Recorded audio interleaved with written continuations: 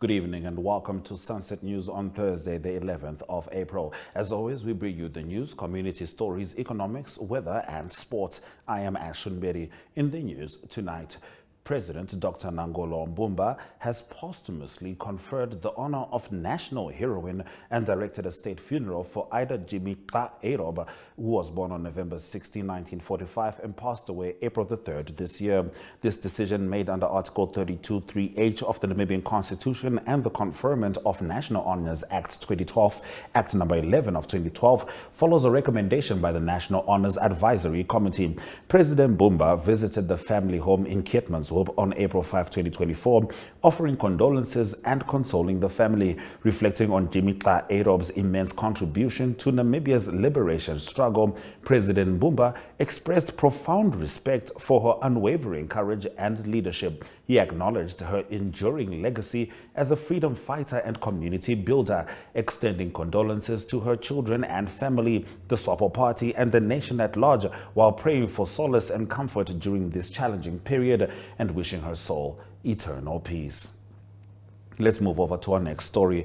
A Windhoek-based farmer, Isak Nahum, is gunning for aviation company West Air Limited after one of its planes was forced to make an emergency landing in one of the fields on his farm, causing damage to his crop field. Nahum, in particulars of claims submitted, is demanding a payment of 1.8 million Namibian dollars for loss of harvesting and 1.5 million Namibian dollars because of the damage he incurred on his farm because of the emergency landing and that the plane was required to make. Now, detailing the events that led to his produce being destroyed, Nahum claims that on or about 24 October 2023, the aircraft, after departing from Hosea Kotako International Airport for a flight to a destination unknown to him, declared an emergency and executed an emergency landing on his farm. In the process of landing the aircraft, approximately 200 meters of the perimeter fence surrounding the center pivot irrigation system owned and operated by West Air on his farm was destroyed, Nahum said. Now, on or about 24 October 2023, defendant duly represented by its technical director Mike Myers informed plaintiff duly represented by his farm manager Desiree Moyo that no person was permitted to approach the aircraft or the peripheral areas surrounding the aircraft. According to Nahum, any repairs to the damaged fence would only be permitted upon the conclusion of investigations on the landing site and the removal of the aircraft. Now, due to the damage caused to the perimeter fence by the landing of the aircraft on the farm on the 1st of November 2023, livestock from the farm entered into the area covered by the center pivot, resulting in damages comprising the destruction of the electrical and fertigation system on the center pivot and the destruction of crops, specifically wheat, onion and barley, which was consumed by the livestock, the claim also said. Moving over to our next story, almost 3 years later, there is still no sign of the much anticipated Northern Referral Hospital, which once built would reduce pressure on the Katutura Intermediate State Hospital in Windhoek. Health Minister Kalumbi Shangula once again reiterated that the said hospital project is still in the pipeline. Shangula told Namibian Sun today that just like the Nkurenkure and Oshawarongo hospitals are next in line, the Ondangwa one has not been abandoned. The minister said the Northern Hospital was not started because they were looking for funds.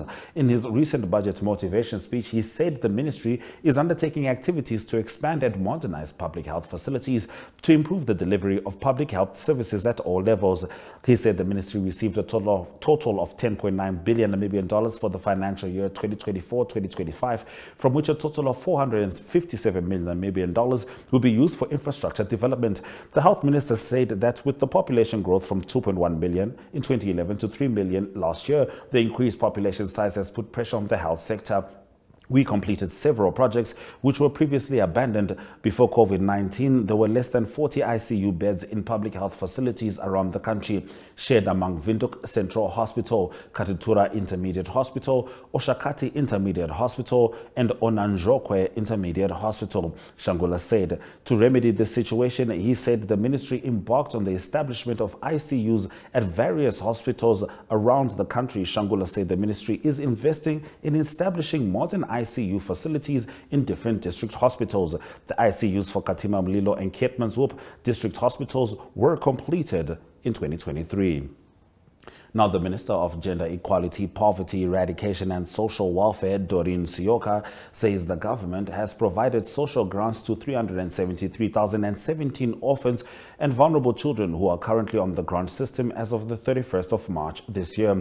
According to her, a sum of 1.7 billion Namibian dollars is allocated to Main Division 5, which is childcare and protection for the 2024-2025 financial year, to cover expenditures related to programs and activities aimed at the provision of childcare and protection services, food rations for the Namibia Children's Home and after-school centers, as well as personnel expenditure. The primary purpose of this program is to improve care and protection for the well-being of children. In 2023-2024, the social workers in the ministry attended to 1,753 children. A total number of 18 victims were accommodated at the shelters, which was during that period. Now, Namibian Sun made a probe into the usage of social grants, unearthing a growing trend in the misuse of vulnerability grants to buy alcohol and settle debts. A social worker in the Nkuni constituency located in Kavango West region, Felixia Hamutenya, told Namibian Sun that there is a growing trend in misusing vulnerability grants intended to provide financial relief in her constituency. The grants, designed to support individuals in dire need, address issues such as food insecurity and other essential items. However, Hamutenya says she has observed a concerning trend whereby some recipients are spending their grants on alcohol or settling debt.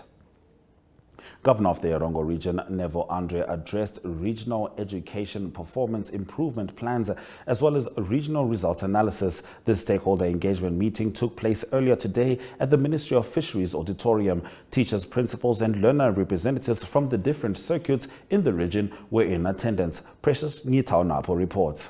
The Erongo region has got potential for hardworking learners. We must just continue motivating them, ensure that we believe in them to achieve better. If we boost their confidence level, we will have productive young people that will further grow this country. Let us therefore stand together and help the Namibian child to spread their wings and become best in their endeavor. As we are gathered here today, we must reaffirm our shared responsibility to the principles of equity, access, and excellence in education in our region, so that we overcome the above-mentioned challenges. Let us not be demoralized to strive for better performance of our learners.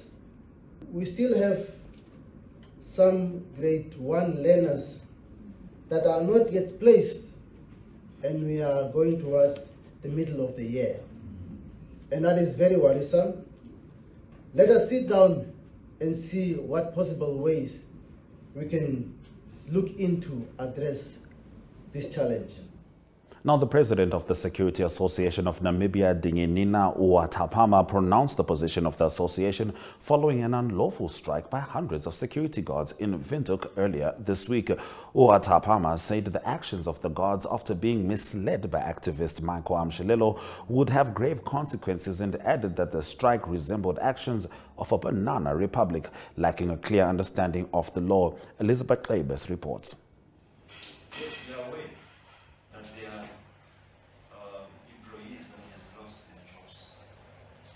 What is the cause of the loss of the jobs? The cause of the loss of the jobs is because of whether unprotected strike, illegal strikes, and there is consequences when it comes to that. So I believe, as I said, indicated in my statement, policies and also the labor act does not only protect, the labor act does not only protect the employee, but it protects also the employer. So it's a win-win situation, and if an employee is found on the wrong side, definitely then the labor needs to kick in and deal with the matter. So I think probably I've answered. Then again, colleagues. Stay with Sunset News. The U.S. Ambassador to Namibia, Randy Berry, announced a sizable donation with regards to the Alta Festa. More in Community Talk.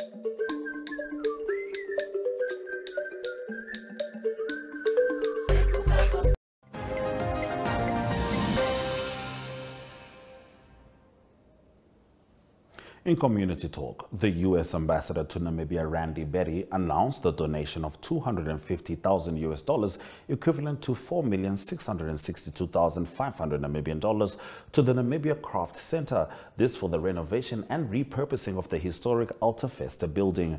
Jemima Ndebele reports. It's my deepest honor to announce the award of the Ambassador's Fund for Cultural Preservation, totaling $250,000 US dollars to the Namibia Craft Center.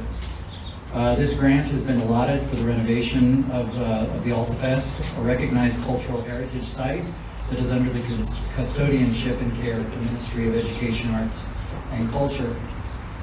Just a word about the program. The U.S. Department of State created the Ambassador's Fund for Cultural Preservation in order to support cultural projects across the globe. The AFCP, as we call it in shorthand, protects and preserves not only historical buildings like this one, but also has been used in the past to preserve artifacts, to preserve archaeological sites, but also to preserve language, ceremonies, and customs of indigenous peoples all around the world. Reiterating the sentiments voiced by a former colleague of mine, the Assistant Secretary for Education and Cultural Affairs, Patricia Harrison, the AFCP allows us, the United States, to show another side of our country, one that recognizes the contributions of culture, that values it in all countries, because we understand that this enriches us all. Heritage preservation allows us to work closely with our international partners to affirm our respect for other cultures as we jointly identify areas of critical need for preservation. The Ambassador's Fund for Cultural Preservation successfully demonstrates, I believe, in concrete, visible, tangible ways, my own government's commitment to understanding and preserving not only our own heritage, but the heritage of others. In economic news after the break, Namibia-China trade surpasses 24 billion Namibian dollars in 2023. Connection. It's in the human touch, the feeling of belonging. It inspires us and empowers us, creates clarity from complexity. It starts new conversations, unlocks the power of advice, and makes an impact on your life. At Alex Forbes, we pioneer insight to provide you with advice that connects your decisions of today to your impact tomorrow.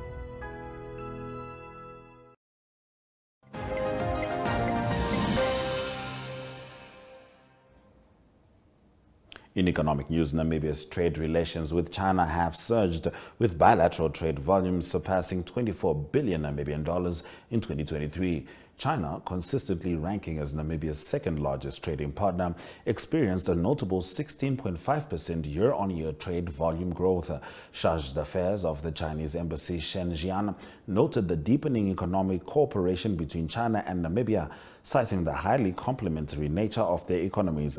This comes as China is a stable export market for Namibia's minerals such as uranium, lithium, and marble, as well as agricultural products such as beef and oysters. China welcomes more Namibian products to enter the Chinese market, and the two governments are currently negotiating on the export of Namibia's deep-sea red crab, abalone, mutton, grape, frozen lobster, and others to China, said Jian at the promotion conference of the 7th China International Import Expo and Hongqiao International Economic Forum in Namibia on Tuesday.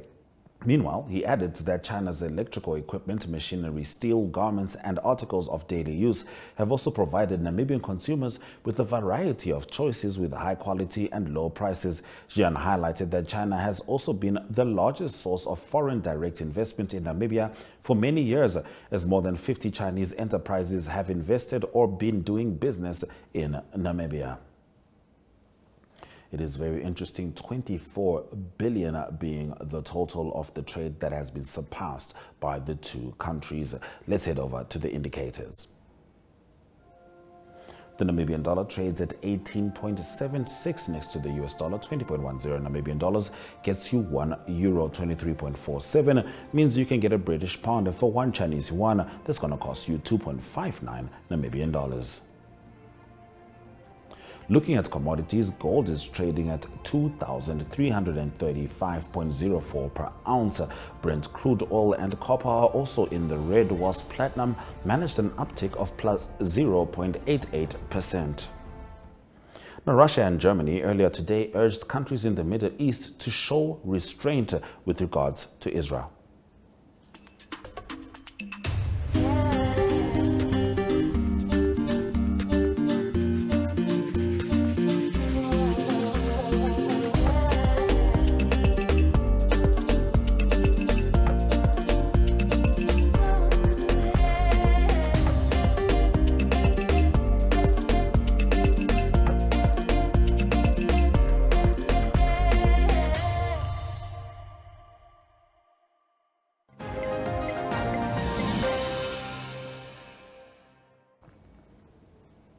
Russia and Germany earlier today urged countries in the Middle East to show restraint, and Israel said it was preparing to meet all its security needs in a region on the edge over an Iranian threat to strike Israel.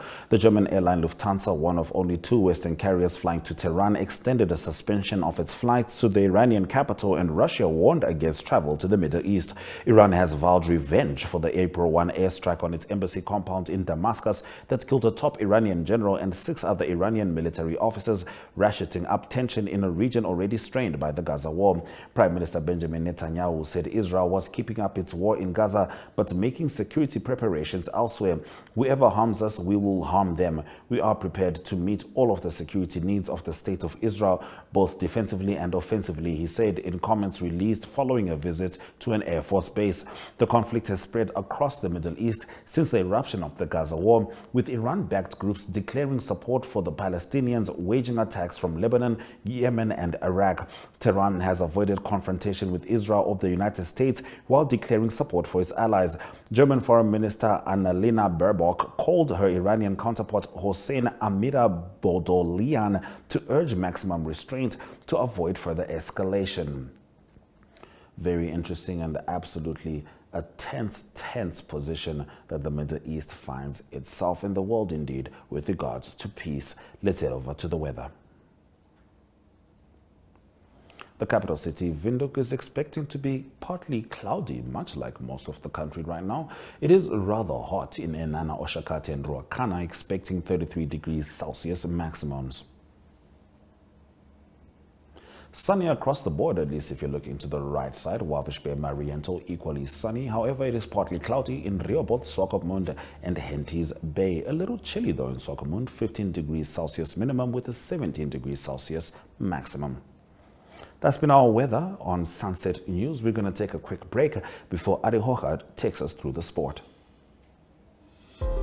Neo Paints has established a 67-year Namibian legacy, creating personalized paint solutions that blend quality and innovation for the Namibian people.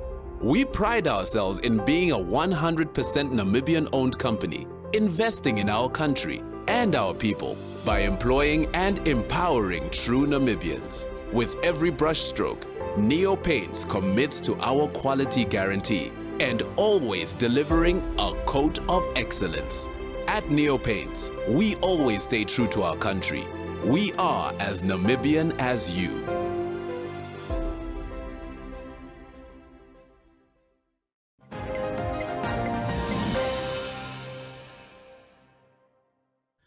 Good day everyone, time for international sports news, and starting off with tennis news first. It's the Monte Carlo Masters that continues, still week 1, a round of 32 games played in Monte Carlo, and it's a clay season that started leading up to the Roland Garros that will start in May. And news from the tournament, it's a thousands tournament, so all the top players in the world play. It is number 2 in the world, Jannik Sinner. He had a comfortable win against Sebastian Korda of United States, and the score there was 6-1 and 6-2. He reaffirmed that he's one of the favorites in the tournament. And also news from the number 6 seed, Andrei Rublev of Russia. He's out of the tournament, the first top 10 seed player to be out. He lost to Alexei Popyrin. He's also from Russia. The score there 6-4 and 6-4. Number 10 seed, Herbert Hukratz, he safely through. He beat a clay court specialist in Roberto Agu, and he beat him 7-5, 7-6, a tough two-setter for him. And also in the last 16 winning rounds in the round 32 is Stefanos Tsitsipas, he's number 12 seed, and also the number 7 seed, Holger Rune, he's also through, and then number 8 seed, Casper Ruud, also safely through to the round of 16. Continuing international sports news with soccer news, football news. It's a Champions League that continued its quarterfinals that's being played, and a very good game for Barcelona. They had a away game in Paris against Paris Saint-Germain, and it was a 3-2 win for Barcelona in the away game. And it was a good performance by Raphinha. He's the winger from Brazil that plays for Barcelona. He scored twice in the 37th minute and also in the 62nd minute of the game. Not a good game for Kylian Mbappe. He's the star player for PSG, and he failed to impress in the game. And there's also another game that was played. It was Atletico Madrid. They won at home. They beat Borussia Dortmund in that game by 2-1. And the both second leg games of these games I just talked about will be played next week, Tuesday, the 16th.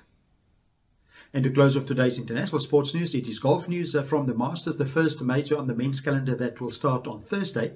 And the news from the organisers is that there's a possible weather delay in round one. And it is because there's expected thunderstorms and also heavy rain and gusts of up to 70 kilometers an hour. The scheduled start for the tournament will be 8 a.m. That is local time at Augusta. And that will be 2 p.m. in Namibian time. And that is when Gary Player, Jack Nicklaus and also Tom Watson, they have the honorary opening of just tee shots they hit off the first tee. During the 2023 tournament last year in the second round, there were also disruptions, and it was also thunderstorm and strong winds then, and the organisers are quite concerned about the safety of the players and also the spectators. There will be 3 South Africans playing in the tournament. It's Charles Schwartzel that's playing in the tournament because he's a previous winner. Then also Eric van Rooyen because he's in the top 50 on the world rankings. And the top leading amateur last year in the world, Christo Lambrecht, he's from South Africa. And he will play in the same 3-ball as Charles Schwartzel. That's international sports news for today. Hope you have a great sport day, and we'll talk international sport again tomorrow. Goodbye. Welcome to What's Cooking, where culinary passion meets expert insights. Somebody must really want to cook and want to cook good food. Immerse yourself in the bustling world of professional kitchens as top chefs create mouthwatering dishes. Join us for in-depth interviews as our host explores the experiences and expertise of our guest chefs. Don't miss out. Tune in to What's Cooking on NTV every Friday at 2100 hours and let the culinary adventure begin.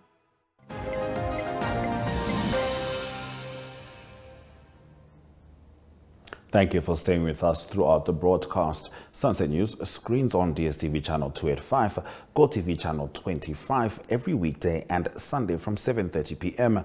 as well as on oneup2.com. From me, Ashwin Berry and the Sunset News team, don't end your day without us.